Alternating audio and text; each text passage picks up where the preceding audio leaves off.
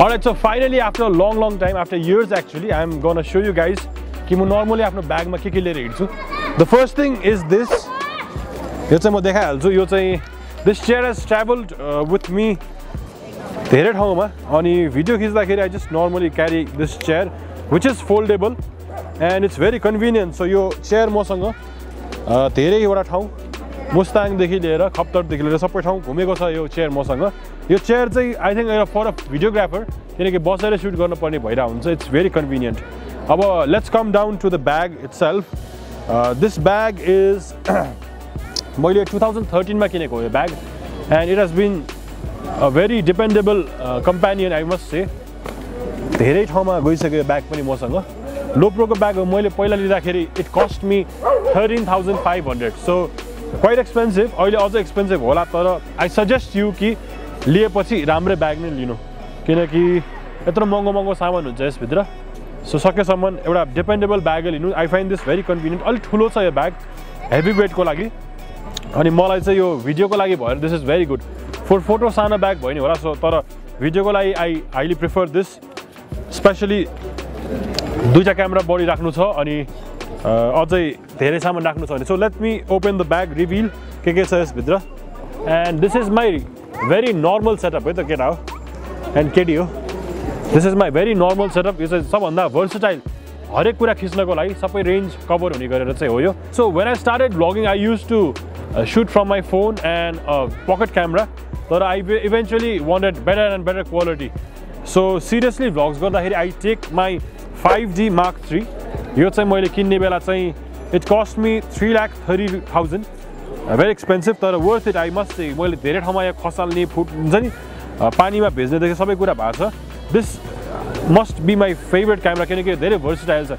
Photos पनि उत्तिकै दामी खिच्छ, भिडियोज पनि उत्तिकै दामी खिच्छ. फ्लिप स्क्रिन छैन. That is a negative side to it.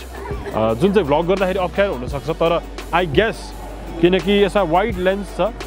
Wide लेन्समा चाहिँ फोकस गर्न अलि पनि सजिलो हुन्छ. वाइड लेन्स चाहिँ the lens I'm mostly using is 16 to 35. Vlog गर्दाखेरि चाहिँ म 16 to 35 नै युज गर्छु. This is 2.8 aperture भएको which shoots low light मा एकदम राम्ररी. Alright. So यो लेन्स चाहिँ मैले सेकेन्ड ह्यान्ड किने हो. एउटा कुरा चाहिँ what I suggest is when you are buying a camera सकेसम्म मार्केटमा जुन चाहिँ एकदमै टेक्नोलोजी नयाँ छ त्यो किन्नु होला. मैले किन्दाखेरि किन्न चाहिँ 3.5 लाख अलमोस्टमा किनेको थिएँ.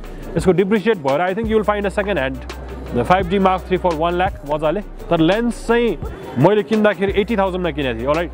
र अहिले चाहिँ यसको भाउ 1.5 लाख भन्दा नि बढी छ. सो लेन्सहरू चाहिँ I suggest कि जहिले पनि सेकेन्ड ह्यान्ड लेन्स किन्नु. त्यसले चाहिँ धेरै फाइदा गर्छ. क्यामेरा चाहिँ जहिले पनि ब्रान्ड न्यू किन्नु. जुन चाहिँ लेटेस्ट मार्केटमा जुन छ त्यो चाहिँ किन्नु होला.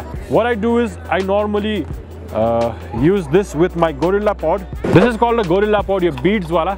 यो beads भएको एउटा राम्रो point चाहिँ के भन्दा it can be bent into जुन पनि angle and यसलाई चाहिँ रुखहरुमा पनि हामीले बान्न सक्छौं और जहाँ पनि easily हामीले mount गर्न सक्छौं.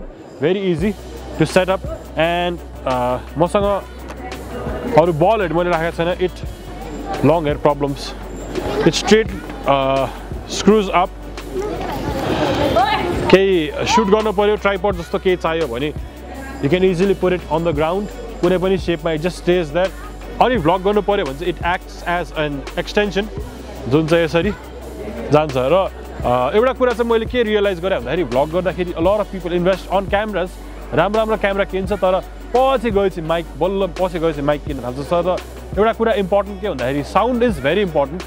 लाइक मैले यो भिडियो बिग्रा भए पनि अहिले साउन्ड राम्रो छ. You can hear me. त्यही भएर चाहिँ यो दिस मेक सेन्स. साउन्ड नराम्रो भएपछि भिडियो हेर्नलाई मान्छेको अटेन्सनै जाँदैन and you easily brake the attention. So sound चाहिँ एकदम राम्रो राख्न चाहिँ पर्छ. यो यसको माइकको मैले पहिला पनि यो माइकको बारेमा भनेको थिएँ. This is the Rode Video Mic Pro and this cost me around 25,000. So once again म एकचोटि डेमोन्स्ट्रेट गर्छु म कसरी भ्लग गर्छु. म पहिला मेजरमेन्ट हेर्छु. यहाँ लेन्समा एउटा मार्क छ कति डिस्टेन्स भनेर म चाहिँ 0.5 मा राख्छु which is my distance. अनि रेकर्डिङ अन गर्छु अनि I just talk to the camera like this. So अहिलेको scenario as you can see there's a lot of people who are watching this with you guys. अहिले camera त्यहाँ छ. So this is how I use it and यसमा suppose निकालेर मैले सबैजना एकचोटि हल्ला गरेर ताली बजाइदिनु सबैजना सो यसरी हल्ला काहीँ भयो भने इट्स गन डिस्टर्ब ल फेरि अलिकति राम्ररी ल एन्ड यदि फेरि हल्ला छ अनि माइक छ भने चाहिँ फेरि ताली बजाउँ त this is how it sound so I think it makes a lot of difference specially अलिकति चाँडो भएको बेला and this is my vlogging setup so this is my vlogging setup right here and it did cost me a lot remember guys मेरो वर्ष investment पछि आएको चिजहरू हो so this is my vlogging setup जुन चाहिँ I can still make documentaries with it easily तर vlogging setup पनि यही नै हो इट्स एक्सपेन्सिभ तर for me it's worth it all right so सेकेन्डमा आउँछ मलाई सबैले सोध्छ कि लेन्स कुन किनौँ सबभन्दा फर्स्टमा लेन्स कुन किनौँ so right here in this small pocket right here you C यो चाहिँ मेरो सेकेन्डरी लेन्स हो वेन यो लेन्सको नि पावर पुग्दैन यो आउँछ दिस इज द 50mm 1.8 जुन चाहिँ एपर्चर एकदम ठुलो हुनका कारणले यसले एकदम लो लाइटमा पनि राम्रो काम गर्छ एन्ड पछाडिको ब्याकग्राउन्ड मजाले ब्लर गर्छ so this is the cheapest lens I have सबै बिगिनरले आई थिङ्क क्यामेरा किन्दाखेरि नै किन्दा नि हुन्छ if you can afford it anywhere around 13,000 जस्तो पर्छ यसको it's a lens that you must have absolutely and यो भ्लगिङ क्यामेरा बाहेक the other camera that I use is a GH4 this is a Lumix GH4 4K capabilities यसमा suit गर्न I have shut a movie out of this so you can imagine यसको power कस्तो छ I but it in 1 lakh second hand अहिले चाहिँ 1,25,000 मा brand new नै आउँछ है सो द GH4 को अर्को राम्रो कुरा चाहिँ के हो भन्दाखेरि it gives really good slow motion जुन चाहिँ 5Dहरूले क्याननको क्यामेराहरूले दिन सक्दैन यो GH4 भन्ने camera it's mirrorless so batteries पनि धेरै दिन्छ रियली गुड यस्तो स्मल छ क्यामेरा यसको लेन्ससँग राख्दाखेरि यसको प्रोपोर्सन एकदम सानो छ but you will get use to it once you by it you will get use to it so this is the camera that I use it with 70 to 200 2.8 क्याननको lens यो lens पनि यो जुन सेतो lens छ यो चाहिँ हरेक photographer भिडियोग्राफरको चाहिँ ड्रिम हो मेरो पनि ड्रिम थियो मैले धेरै वर्ष कुरेँ 3-4 वर्षै कुरेँ यसको लागि एन्ड बल्ल तल्ल पछि किनेँ तर आइएस भएकै किनेँ आई प्रिफर जसले चाहिँ भिडियो खिच्दैछ आइएस इमेज स्टेबलाइजर भएको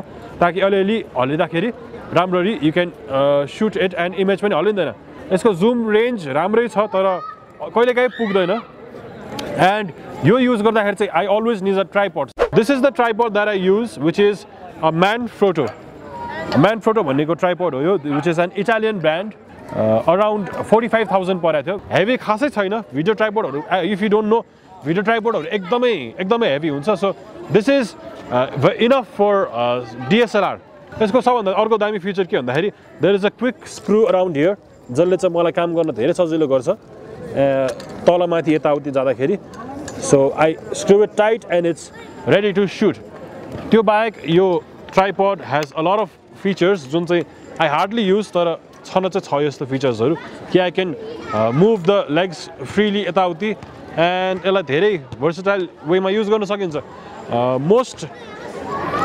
सबभन्दा most important thing a tripod should do is make your work easier and faster which it does perfectly यो पनि किनेको मैले 4 वर्ष भयो नेभर फेल्ड मी अलिअलि ग्रिजिङ गरेर राख्नुपर्छ टाइममा त्यो चाहिँ रिमेम्बर गर्नु अनि this is the setup for my other shirts जुन चाहिँ स्लो मोसन सर्ट्सहरू खिच्छु र वाइल्ड लाइफको त्यो मैले जुन वेस्ट नेपालकोमा बाघको सर्ट खिचाएको थिएँ त्यो चाहिँ यो सेटअपमा खिचायो मैले and finally coming down to my last gear यो पनि it's a camera in its self हेर्दाखेरि चाहिँ सानो यसो युकेलेले गिटारहरू जस्तो छ दिस इज द DJI को Osmo so this is the Osmo DJI Osmo यसको नि 4K खिच्ने केपेबिलिटी छ यसको र मेरो Lumix GH4 को चाहिँ क्वालिटी एकदम म्याच हुन्छ so that's good for me and what I do is I just stick my phone in here यसमा अलमोस्ट सबै साइजको फोन चाहिँ यसमा लाग्छ Osmoलाई अन गर्ने हो and you can pair it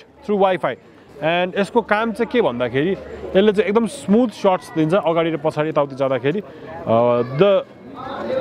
यसको लो लाइट खिच्ने पावर त्यति छैन तर when I go to trekking and those kind of events I take this and त्यसपछि I can give to anyone like मैले Osmo सिक्कुमलाई ल चलाऊ भनेर दियो भने पनि उसले मजाले खेलेर मलाई राम्रो फुटेज दिन सक्छ किनभने it's really easy to use very user friendly यसको बारेमा चाहिँ म छुट्टै भ्लग बनाउँछु एन्ड लास्टली यता अर्को एउटा क्यामेरा छ this is the fourth camera so technically this is the fourth camera and this is the GoPro Hero 3 Plus बजारमा अहिले GoPro Hero 5 पनि आइसक्यो तर this still does the job for me vlogsहरुमा नि खिचेर हुन्छ यसैले and यसको साउन्ड पनि not bad I actually speak very loudly so sound is never a problem जस्तो यसरी मैले vlog पनि गरेर हुन्छ and people sometimes get confused कि मैले SLR नै युज गरिरा छु super wide angle छ and I can like show you everything surrounding मा के छ people might be thinking that I'm selling something but I'm not and so this is my GoPro the other thing about GoPro जुन चाहिँ अति दामी छ कि you can mount into it to everything sports gears helmet मा specially यो जान्छ मेरो and गाडीको माथि देखि लिएर बन्जी गर्नु पर्यो भने प्याराग्लाइडिङ जानु पर्यो भने मेन सेल्फी स्टिकमा पनि and bikes मा पनि म यही युज गर्छु त्यो बाहेक अगाडिपट्टि I have an LED light that I always keep it in front the bag is safe enough foam हरु छ so light लाई के हुने डर पनि छैन so this is a light that is very useful again this is the LS LED light so this light is good किनभने यसको पावरहरु इजिली तलमाथि गर्न मिल्छ 10% देखि 100% सम्म and यसको कलर पनि चेन्ज हुन्छ सपोज येलो बाट you can take it to medium and त्यसपछि हुँदा हुँदै सेतो पुरै सेतो which is kind of we call it cool light blue light भन्छ यसलाई film making मा चाहिँ so you can easily turn the light को temperature as well so यसमा पावर पनि तलमाथि गर्न मिल्छ टेम्परेचर पनि हुन्छ तलमाथि and the battery is Sony को ठुलो क्यामेराको ब्याट्री तर there is another option कि यहाँ you can use it DC power so adapter पनि use गर्न मिल्छ this is very light यसको cost around $100 पर्छ and the good thing is that you can mount it in on top of your camera यो flash bracket मा मजाले जान्छ plus you can put it on your Gorrila Pod and hang it anywhere so interviews हरु कहीं लिइहाल्न पर्यो भने चाहिँ this is another very useful tool and यो mic म जुन युज गरिरा छु यो mic को बारेमा नि मैले भनेको छ नि यो mic चाहिँ this is called a pin mic lapel mic यो mic चाहिँ wireless हो त साउन्ड चाहिँ उता टिपिरा छ सो हल्ला भएको ठाउँमा यो mic अनि फेरि vlogs गर्दाखेरि this mic so धेरै खालको सेटअप्सहरु हुन्छ र धेरै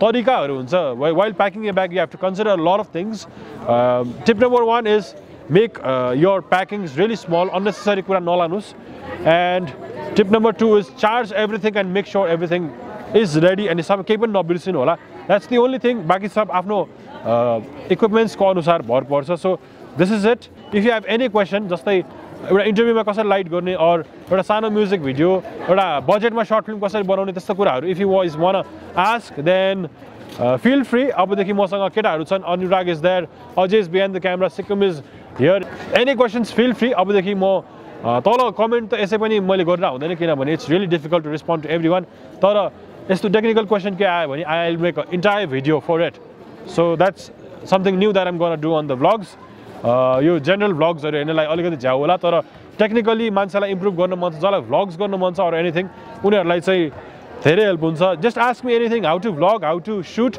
how to take photographs or anything ask anything त्यो चाहिँ म आन्सर गर्छु and यति भन्दै I'm going to do bye bye गर्छु म तपाईहरुलाई and we'll see you guys later momo खान हतार भा 5 मिनेट ल ल ल जाऊ bye bye guys